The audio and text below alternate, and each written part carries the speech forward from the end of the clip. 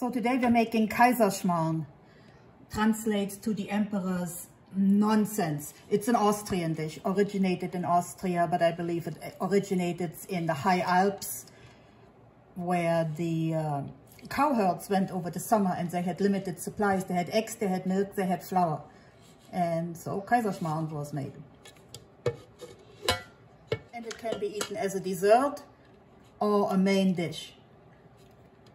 It's not necessary, it's not a breakfast item, it's a meal or a dessert. You can eat it for breakfast, but most people don't. We're separating eggs.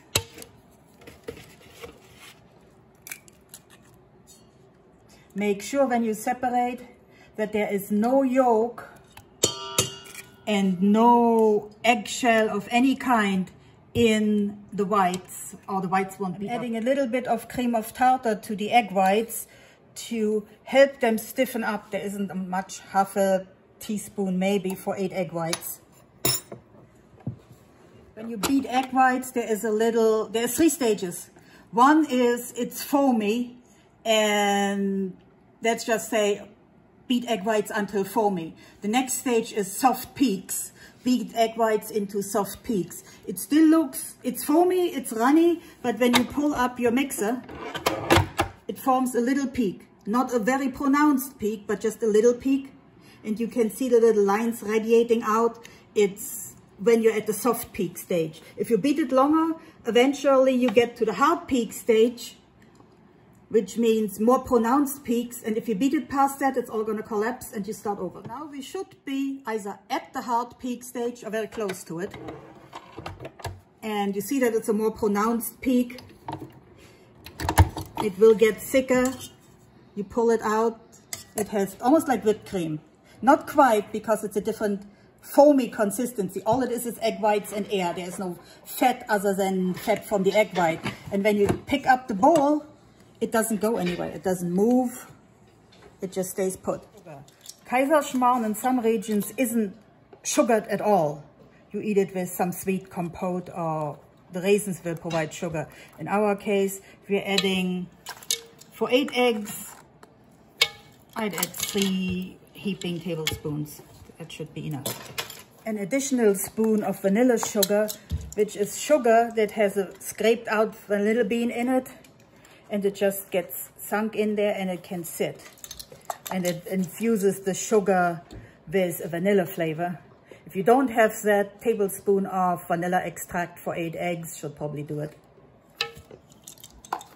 We're adding a pinch of salt. So now we are combining this until it changes color. It becomes a lighter yellowish and it looks a little bit creamy. 2 cups of milk. In our case, whole milk, reduced fat milk works. With the eggs so that it's all mixed together. 2 cups of all-purpose flour. I use unbleached all-purpose. You can use bleached. 1 cup, and in between I mix it up that it doesn't clump too much. If it seems too dry, add some more milk. If it seems too runny, it's about the consistency of thick pancake batter, between pancake batter and brownie batter, I would think. We used raisins, and in this case we just soak them in warm water. The warms means the raisins absorb the water or fluid faster, but you can use rum just out of the bottle, not warm. Orange juice, apple juice. While the raisins have plumped up, they're getting bigger. So the sophisticated method is, there is a difference between stirring and whipping and folding. What we're doing is we're folding in the egg whites into the other part of the batter. Use a little bit first and you fold. And you twist your whisk a little bit, and you see that in the pan it combines without losing the volume of the egg white. If you whisk like crazy or if you stir, you're just going to beat all the air back out of the egg whites, and your pancake will be flat and hard as a rock. So now the rest is in, and we just keep folding it in. It's gonna look like almost like vanilla pudding when it's done. The color is a whitish cream color.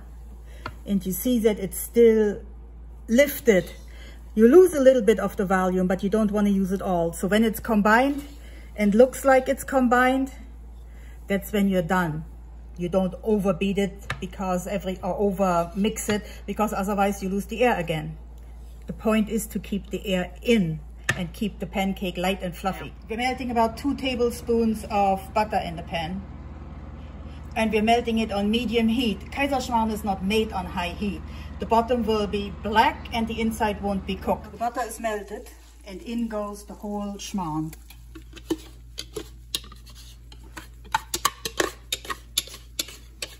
Remember, it's medium low to medium at the highest heat. Not medium high, not high. It's in the pan, on goes the lid, and it begins to cook. The underside browns, and in between we're going to check how brown it is. We are now sprinkling on raisins. Some people put it directly in the batter. I prefer to sprinkle it around. It gives the more even coverage. We are checking, and you can see little bubbles around the edges. So very carefully we can pull it away from the edges. If it actually adds like a cohesive, like a pancake, then we're getting closer. But I can also see that it's still white, so I'm leaving him alone for another 2 minutes. Still checking. The outside should be relatively firming up, because what you do under the lid is you're steaming it too. You're steaming the top and you're frying the bottom. But the inside is still jiggly, so I would bet the outside is getting better. You can see that it comes away, but it's still a little like a butter yellow color. Not worth turning it over yet, another 2-3 minutes. It's beginning to smoke. You can see little holes forming like craters. And that probably means that it's time to turn them over. We're cutting them in quarters, and we're flipping each quarter. It doesn't need to be a clean job. It just needs to flip, because you're tearing it apart at the end. So there's 1 quarter.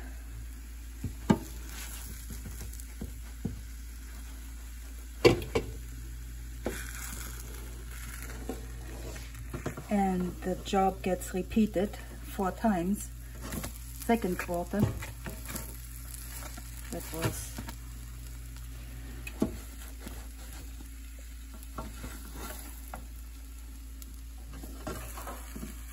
you now can turn off the heat, clean up your mess, but you put on your lid again to let it actually cook on the inside, finish cooking. The other cooked for about a minute, you start shredding your pancake while it's still cooking, and you usually use 2 forks and you shred it. There is no fancy cutting or that it looks good. It's a shredded pancake.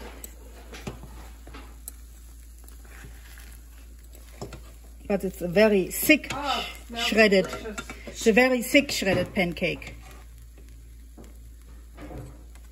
And it continues cooking after you shred it up.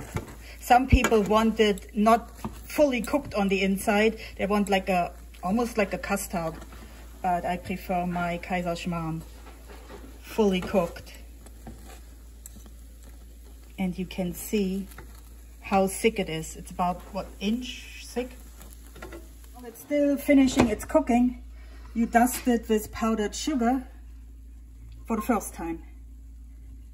And you put the lid on. It almost caramelizes the sugar a little bit.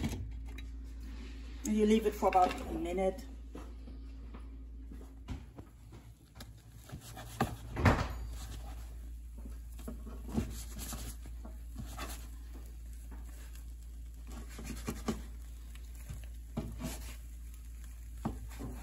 More powdered sugar. This time I mix powdered sugar with cinnamon, just because I liked it. And this is regular powdered sugar. And you dust it on thick.